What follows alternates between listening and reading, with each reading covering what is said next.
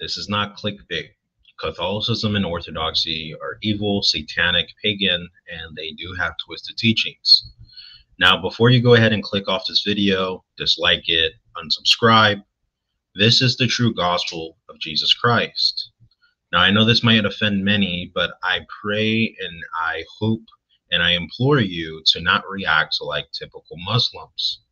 Because what Muslims will do whenever you have any refutation towards their belief system is they'll be quick to unfollow you and insult you and demean you and say that you have a demon and all these crazy insults of character, instead of actually dealing with the verses at hand, instead of actually dealing with the history at hand, instead of actually refuting your claims. They'll go ahead and insult you and do away with you.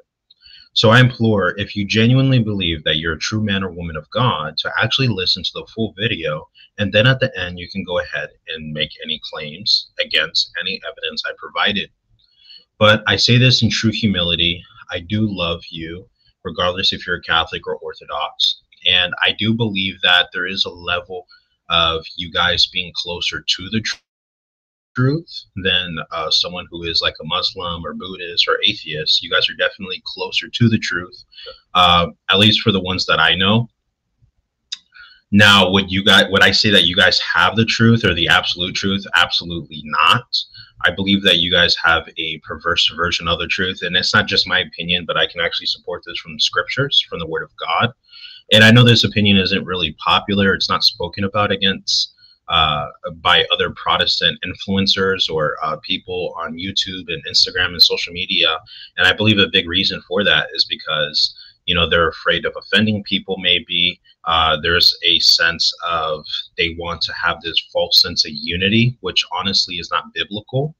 And I honestly wanted that sense of unity, but the more I just look in the Word of God, and the more I was just like praying to God and thinking to God, and my thoughts, I was like, God, should I speak against Roman Catholicism and Eastern Orthodoxy more? And I didn't want to, because I was like, oh, well, how is this going to look in front of Muslims, right? But the reality is, guys, I got so much conviction this morning when I received a comment from one of you guys. And I actually have multiple comments like this, because my videos, people watch my videos, they end up leaving Islam, and then they're stuck with the question, what should I become next? And this is my job to be able to tell you what that is according to the Word of God. And I personally, I know this video is going to offend many people, but the reality is this, guys. If I don't say it, guess who's going to be accountable in the eyes of the Lord on Judgment Day? I am. Their blood is going to be on my hands. If you guys aren't aware, and I don't say this in a prideful way or an egotistical way, but if you guys are only aware of the people who watch my videos every single day, and the amounts of people who watch my videos every day, I have at least, like, I'd say around 100,000 people every single day watching my content. So I say this in a way to allow you to understand the impact that my videos have on souls all around the world. My videos are that impactful that around 100,000 people come to watch my videos every single day. And so what I actually say matters. And so I have to be very cautious of this and make sure that I stick to the Word of God, because God is going to hold me accountable in Judgment Day. And if I don't speak against Catholicism and Orthodoxy and their very unorthodox pagan teachings, God is going to hold me accountable. My blood, their blood will be on my hands. So we have to make sure that we put the Word of God first before man-made tradition. And before Catholics and Orthodox, and I do want to get into the biblical evidence for this, but before you guys say that I'm coming from a place of ignorance, or I'm coming from a place of pride, or have demons inside of me, or I'm causing division in the body of Christ, first of all, there's so many issues with that, with those claims. First of all, Catholics and Orthodox aren't a part of the body of Christ. Now, can there be someone that just came to the faith and maybe they're a little ignorant on some doctrines? Absolutely. I personally myself was ignorant on some doctrines. That's a whole nother story. But I personally fell into a lot of false doctrines. I genuinely believe I was saved because I believe in the true gospel. But I believe that if you're truly saved, if you're a true born-again Christian, that even though you might believe in some false doctrines, you're eventually going to come to the truth because you're going to keep seeking after God, after Jesus Christ, and he'll reveal those things to you. He'll take the scales off your eyes, and he'll go ahead and give you eyes to see, ears to hear.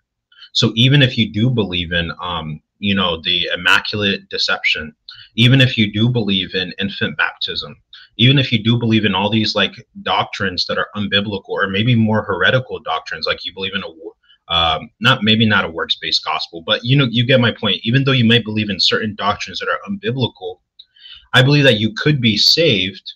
However, if you continuously live in this state of accepting this unbiblical doctrine, that's where the issue comes in, because for you, it counts as a sin because you're no longer ignorant to it. You're not a born again Christian. One thing is, if Sally just became a Christian 2 weeks ago and she believes in a false doctrine, God's not gonna like judge her for that because he knows that she's literally just ignorant on it. But another thing is, we have a guy named Michael. He's been a Christian for 6 years. He's read the Bible 2 times in a row, and he knows that it's a false doctrine, but because of his man-made tradition, he chooses not to leave it behind. There's a difference between Christian A and Christian B. One that's ignorant of the truth, and one that's not ignorant of the truth, but one that just chooses to profusely go against the word of God for their man-made tradition. And the word of God warns us about this. The word of God warns us to not be led by our emotion, to not be led by man-made tradition, but in fact, to follow the traditions of the apostles, to follow the word of God. And while Roman Catholics and Eastern Orthodox might say that they're following the traditions of God, they're following the traditions of man. We can actually date back these things from a historical timeline. We can see how historically inaccurate and how unbiblical the practices you guys do are. Now, I do believe there are certain circumstances where we as real born-again Christians, how can I say this? Because I know a lot of people are going to say that I'm, how can I say it? That I guess I'm seeking a false sense of unity, and that's not the case at all. But when it comes to, like, let's say, for example, if there's a Muslim and there's a Roman Catholic, and I'm a Christian, I know both of them are unsaved. But realistically, even though the Roman Catholic doesn't have the full truth, they're closer to the truth than the Muslim by a lot, right? I think a big thing is that if I had to choose one, I would definitely choose the Muslim, just because we kind of share that common ground where we believe in the Bible, even though we have a different interpretation. So there are instances where I would work against the Muslim. I'm not just going to go against both of them, because I would go for the Muslim first. Then afterwards, I would go ahead and confront the Roman Catholic like, hey, I know we just talked to the Muslim, but what you believe is false because of this, that, whatever, the third. Right? So I believe that we do also have to have wisdom and discernment in certain situations. I think we have to kind of like choose our enemies wisely, because even though we do disagree with really satanic and pagan practices, we have to be really wise on, like, there is that sense of commonality there that they do accept the Bible. However, we do have to call them out at the same time, because what they believe in is unbiblical. So we don't want to have a sense of false unity, but at the same time, we don't want to have this hyper sense of not using wisdom and not using discernment in certain situations. But it is made very clear that we should speak against all evil. So I'm not saying for us to blend in and act like we're Catholics and Orthodox, because that's far from the case. But there are certain circumstances where the reality is we are going to have these discussions. And that's why I say that, biblically speaking, you don't get these doctrines. And I could go into scripture all day proving that Catholicism and Orthodoxy are unbiblical, but it's really of a heart matter. So I'm going to go ahead and give some verses to prove that Catholicism and Orthodoxy are unbiblical. And then after that, I'm going to get into how it's actually heretical, because there's a huge difference between a sect being unbiblical and heretical. For example, there's certain sects that don't believe in speaking in tongues, and there's some that believe in speaking in tongues. That's not a salvific issue. That won't save you or not save you. You're still going to go to heaven whether you believe in it or not. However, it's an unbiblical thing, regardless on which side you're on. And so God will eventually bring you to the ultimate truth, I believe. And so there are certain things that are heretical, and those are the most important things. So, for example, when we look at Catholicism, they believe in the practice of infant baptism. Now, this is a concept that's never brought out in scripture. You do see children being baptized, but you don't see infants being baptized. There's a distinction. And the reason why I make that distinction there is because, for example, in Acts chapter 8, verse 36 to 37, which, if you guys aren't aware, is actually removed in the Catholic Bible, which I wonder why it's removed in the Catholic Bible, because it refutes Catholicism.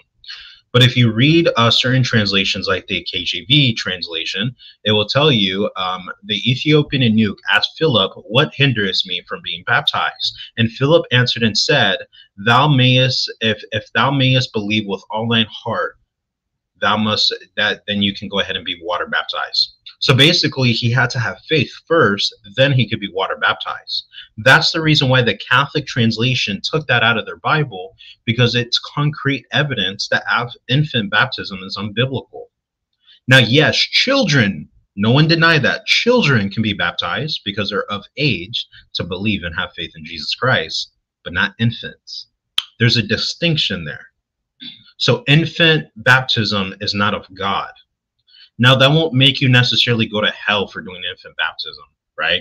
But I say those things because it lets you know that there is a sense of man-made tradition within the Roman Catholic and Eastern Orthodox Church, okay? And whenever I use Catholicism, it can be intermingled with Orthodoxy because they're pretty much of the same flock, right?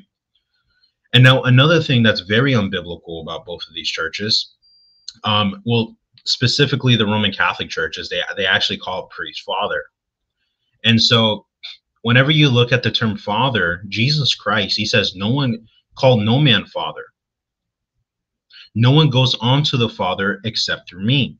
That's what Jesus Christ says. "Do not call anyone on earth your father, for one is your father, he who is in heaven." Matthew chapter 23, verse 9. There's no way that we can play semantics with this. You're literally just denying the word of God for your own vain traditions of man and not traditions of God. And if you want to subscribe, if you want to unfollow, if you want to falsely accuse me and slander my name because I'm preaching the word of God, then so be it. Because I'm willing to stand by the word of God and not this false sense of peace, this false sense of humility, and seeking worldly validation and approval. Because trust me, guys, I don't care what others think. Yes, I have to defend my testimony. Yes, I have to go ahead and defend my character of who I am as a born-again Christian. But what I mean is I don't care what people think. Like, if you want to go ahead and unsubscribe, if you want to go do this, if you want to go do that, trust me, by all means, go ahead. So, I mean, whenever we look at Catholicism, you guys are literally calling your priest father, and scripture tells us not to do that. And I'm not going to go into details about specific situations that I've encountered recently, but let me just say, if you believe that you have to go to your priest for everything, for example, prayer or things like that, and you kind of lack that direct connection with God. You lack that direct connection with God the Father, because you have to go to a priest to pray for you on your behalf. There's nothing wrong with asking people for prayer. However, if you believe that you have to go to your priest for prayer as a direct connection between you and the Father, that's an issue. And this is a big issue in the Roman Catholic Church. And it's also in Eastern Orthodoxy, although it's not an actual specific doctrine within the Eastern Orthodox Church. This is heavily practiced within their belief system as well. So if you believe that you have to go to your father or your priest for some kind of like forgiveness or prayer to God or answers, then that's a huge, huge issue, because we should always look at the word of God. The word of God is all we need. We don't need man between our relationship with the Father, only Jesus Christ. Another big issue that we can actually see within Roman Catholicism as well is the repetitive prayers, the repetitive beads with the rosary beads, right? This is actually a practice that can be taken all the way back to 1090 AD, guys, literally 1,000 years after Christ. None of this is orthodoxy. None of this is biblical, guys. It was literally invented by Peter the Hermit and made popular by Saint Dominic in 1208 AD. So this is what I'm saying. Catholics believe that basically Mary appeared in 1208 AD, and then basically this proves that they can go ahead and prostrate towards Mary and look at her towards veneration, and that they can use the rosary beads. But all it is modern day paganism. It's satanic, and you guys are doing idolatry. And so I know a lot of Catholics will say, "Oh no, we're just venerating, just how you guys ask people for prayers." No, you're not. If you're truly venerating, you wouldn't be praying to the dead, which is also another issue because that's necromancy. You're praying to the dead. And then if you want to claim that she's living in heaven, well, guess what? She could be alive with Jesus Christ. But then guess where the issue is with that? Well, it's still necromancy and it's still satanic. You want to know why it's satanic? Because you have the assumption that Mary is all-knowing and all-seeing. How can she hear your prayers from Africa, from Egypt, from Libya, from even Europe, from China, from America, from Canada, from Peru, from Mexico, from Belize? How can she hear all your prayers at once unless she's all-knowing? So this goes to refute the claim, the fact that Mary and the saints in heaven hear our prayers, because that's far from the truth. You're giving them the assumption that they're all-knowing, like God. And so whether you realize it or not, that's idolatry. It's unbiblical. And I do know that there is a desire nowadays, because I see it a lot with my generation, to go to Roman Catholicism and Greek Orthodoxy because it sounds cool. It sounds ancient. It sounds like traditional compared to all these modern denominations. And trust me, I totally get it. I was in your shoes as well before, guys. I totally get it. And I completely agree. Like there's a lot of churches today, especially in the Protestant denomination, unfortunately, that have strayed away from the truth. And, you know, and a lot of modern day denominations, there you see a pastor eating a donut and skinny jeans, and they're all walking around like hippies and stuff, being slain in the spirit. And that can really be off-putting to people that want tradition. And I completely get that. There should be tradition in the church, and I respect that. But at the same time, if that means that we have to go to tradition that was made after Christ, then is it really tradition or is it man-made tradition? Because it's not a tradition from the apostles. Why don't we go back to the ancient tradition that was actually taught in the Word of God? Not tradition from hundreds of years ago or 1,000 years ago. Let's go to the tradition of the apostles 2,000 years ago. Let's go back even further than Roman Catholicism and Eastern Orthodoxy. Not man-made tradition. And so, and again, I know this is offensive, but I say this out of love. I don't believe that whenever I look at Roman Catholics and Eastern Orthodox, I do believe a lot of you guys, and this is the truth because I've spoken to many of you guys on a personal level, you guys usually fall into two categories. This is the reality with them. So for any of you guys talking to them, especially in the comments probably, Eastern Orthodox or Roman Catholics are either A, they just came to the faith and they're really ignorant to, like, you know, Christianity and things. And that's why I say there's Christian A and Christian B. There's one that's ignorant, and then there's another one that's been in the faith for like 5-10 years, and then they're willfully ignorant. God's going to judge them accordingly.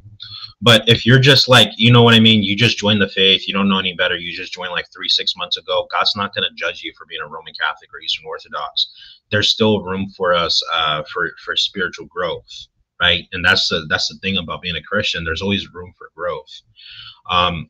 But whenever it comes to these sects specifically, we have to be real, guys. They're very unbiblical. They're heretical, and they're not of God. And so, I've talked to a lot of Catholics and Orthodox on a personal level again, and a lot of them are either there because of their ignorance, or they were there because they grew up in it. So maybe I'm Mexican and I grew up in the Catholic Church, or I'm Filipino and I grew up in the Catholic Church. But the reality is, guys, God tells us to hate our mother and our father. Now, does this mean to literally hate our mother and our father? Absolutely not. But what he's insinuating, or what he's saying literally, is that we have to hate our mother and our father in comparison to the love that we have for Jesus Christ. So even if that means living Islam as a Syrian boy, because I see that Islam is wrong and Christianity is true, and I know that my whole family is going to hate me and disown me. That's what it means to be a Christian. So even though I may be living in Mexico or the Philippines and I grew up in a Roman Catholic family, And I know by becoming a Protestant, they're going to say, oh, you're leaving your traditions. Why are you becoming like one of those Protestants? That's what I have to do, because that's what makes me a born-again Christian. So that's why Scripture, the Word of God, tells us to be able to hate our mother and our father in comparison to Jesus Christ. It's not that we literally hate our mother and our father, but the love that we have for God must be greater than our human parents, because God is our everlasting Father. So even though you're rejected by your family, your friends, your loved ones, guess what? Jesus Christ will always accept you. Because here's the thing, man will fail you, but God will never fail you. And so, yes, you're going to be rejected for leaving Roman Catholicism and Eastern Orthodoxy. There's a high chance that you will. But what's more important, is your salvation or the knowledge and wisdom of man? Because like the Word of God tells us, let the Word of God be true and every man a liar. They became fools because they were so into their human knowledge and wisdom and intellect that they forsake God. Professing to be wise in the book of Proverbs, they became fools. So what's more important, human wisdom, human knowledge on false history, on biased history, or the Word of God? Which is more important? And so now that we've talked about history and, just the biblicalness of everything, I do want to get into the two main heretical things that I find with Roman Catholicism and Eastern Orthodoxy. These are the two main heretical things I do find with them. And before I get into that, let me just give a 30-second speech before I get into that, because I do want to make something very clear that I remembered, is that Eastern Orthodox and Roman Catholics, by the way, just so everyone knows watching this, they actually consider me a heretic too, because I'm a Protestant. They're not going to say that, obviously, but that's how they truly feel inside.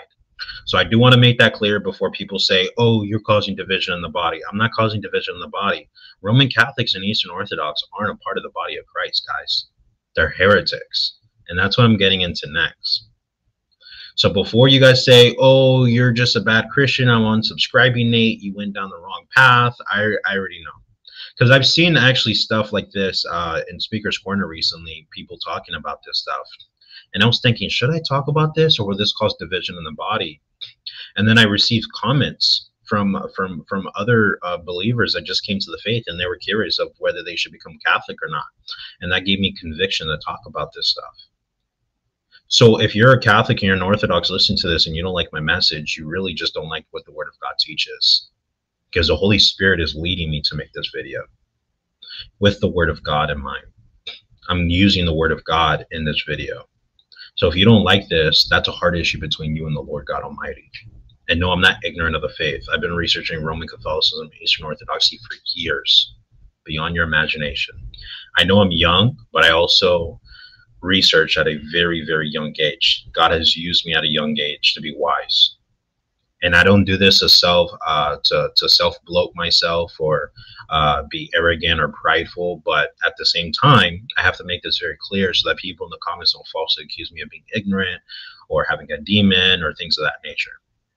So now that we can get into the heresies of the Roman Catholic and Eastern Orthodox Church, there's two main issues. One, the salvation that you guys believe in is very unbiblical. The salvation that you guys personally believe in is not that we're saved by grace through faith alone, and that's it. You guys believe that we're saved by grace through faith alongside the sacraments or other works, and that's not biblical. Nowhere in Scripture do you see that.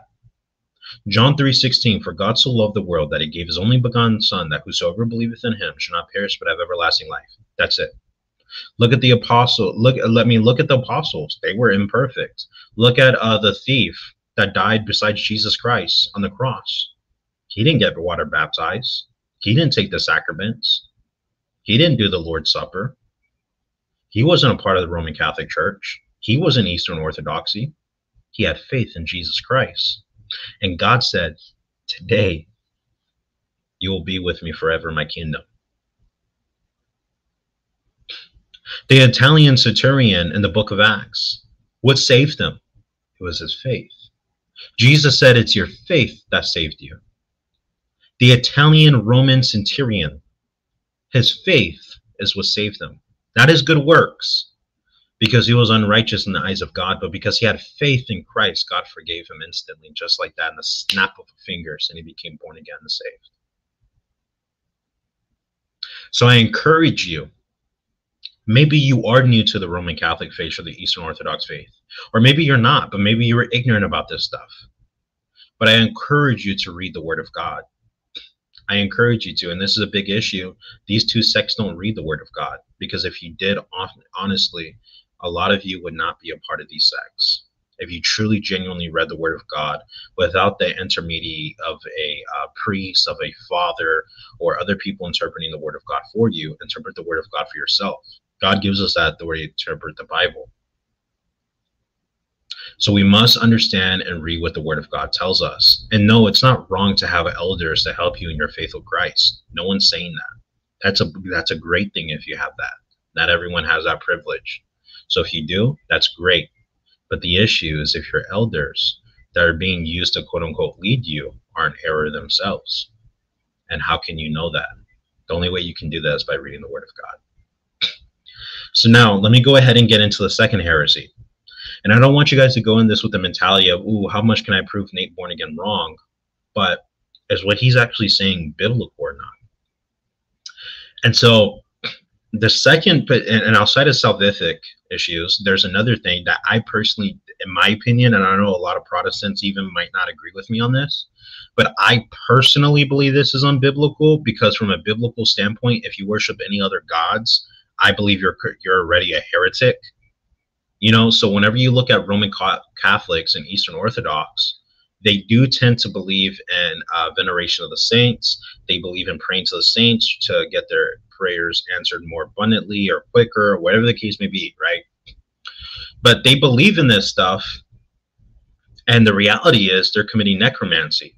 They're praying to other false gods and idols.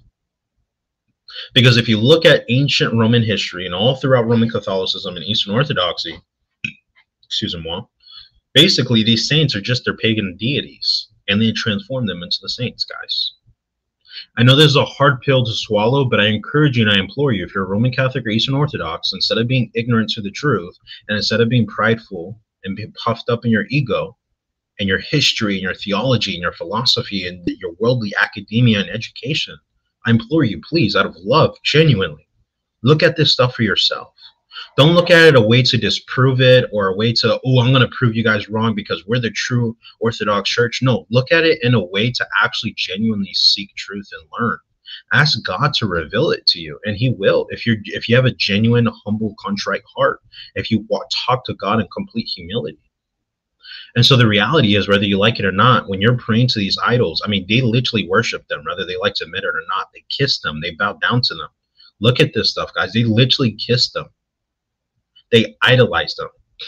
And even if you don't kiss them, and even if you don't quote unquote bow down to them, guess what? You're still praying to them. And the reason why that's satanic and pagan and that's twisted and evil is because whenever you do that, guys, you're assuming again that the saints have the assumption, you're under the assumption that the saints have the ability to be all-knowing, that they're omnipresent, that they're everywhere all the time, and they're able to hear prayers from Africa to South America, to Belize, to Jamaica, to Southeast Asia and the Philippines, to Mexico, to Canada, to Iraq, to Yemen. So you're telling me that these saints can hear all prayers from all around the world at the same time? That's literally heretical, guys. That's a heresy. And then a lot of you guys will say, ooh, who are you to say? Who are you to say that God can't give them that ability? Well, I'm not saying that God can't give anyone ability to do anything. Literally, He's an infinite God. But never do you see this concept practiced in Scripture. And to say that they're omnipresent and that they have the ability to be all-knowing, that makes them equal to God. So God wouldn't do it because it goes against His nature. It goes against His character to answer that. So that's why God wouldn't do it. So we have to make sure that we look at the Word of God, and everything in this world makes sense around us, guys. Read the Word of God. Let the Word of God change you, and don't try to change the Word of God. That's the issue, is because you look at the Word of God and you try to change the Word of God instead of letting the Word of God change you. And I know this is not going to be a popular video, and if it is a popular video, I'll lose a lot of subscribers. So trust me when I tell you, I'm not doing this for the fame, the clout, the money, the recognition, what people think about me, human validation, because I'm going to lose a lot of money from this. I'm going to lose a lot of recognition from this. I'm going to lose a lot of friends from this. I'm going to lose a lot from this, from sharing the truth. But this has to be said, and I say this out of genuine love. And I really hope and pray that if you are in part of these churches that are heretical, that you truly genuinely listen to this with a contrite heart, a humble heart. And I hope that you guys come to Jesus Christ. If any of you guys are ex-Catholics or ex-Orthodox, please go ahead and comment below, share your testimony so that people can see the truth, the gospel of Jesus Christ, share how he changed your life. I personally have spoken to ex-Catholics and Orthodox, and when they become born-again Christians, like true Christians, guys, the relief on their shoulders, they feel like a sense of fulfillment and peace and love and humility that they've never felt before on a whole nother level, because they're in the fullness of God, the fullness of truth in God, in Jesus Christ, the Holy Spirit, guys. You don't get that with Roman Catholicism, guys. I'm sorry. You don't get that with Eastern Orthodoxy. I know they seem ancient. I know they seem traditional, but they're far from it, guys. And so I say this out of love. And I personally have been to Roman Catholic churches, so I'm not ignorant to this stuff, guys. I've been to them. I've been inside of them. And trust me, I can tell you guys from personal experiences, they're very beautiful inside. It feels very traditional. And I completely agree. There's a sense of tradition that you feel when you walk into a Roman Catholic church. But the reality is not the tradition of Christ, it's the tradition of man. And it's a tradition that was invented 1,000 years ago, 1,500 years ago, but it wasn't invented at the time of Christ. And it wasn't the traditions that the apostles of Christ followed. And there's much evidence I could prove what I'm saying. For example, I can show how Peter and Simon, how he was the first pope, but yet he had a wife. Multiple times in the Word of God, Peter and Simon showed him to have a wife. I can show how the Immaculate Conception is actually Immaculate Deception, and how Mary actually was not just a virgin, until she gave birth to Christ, but after that she gave birth to other kids. And we know this because the book of Matthew tells us. And Jesus also had brothers, half-brother, for example. His name was, what's his name? I can't think of it on the top of my head, but Jesus did have a brother. And so my point is that Jesus had siblings as well. His half-brother was James, right? And so this goes to show that Catholicism and Orthodoxy is just man-made tradition. And I hope that you have a humble heart enough to see this. And I hope this video was edifying for you guys. Let me know what you guys think. Please go ahead and share your opinions. Smash that like button, subscribe, turn on notifications, and please share this with someone that it could be edifying for. And I hope this video was edifying for you, and I hope that answers your question if you're just coming to the faith and you're seeking on what to pursue, Catholicism, Orthodoxy, or just true biblical teachings and true Orthodox teachings, which are found in the Word of God, not in Greek Orthodoxy, not in Roman Catholicism. Thank you guys so much for watching. God bless you guys.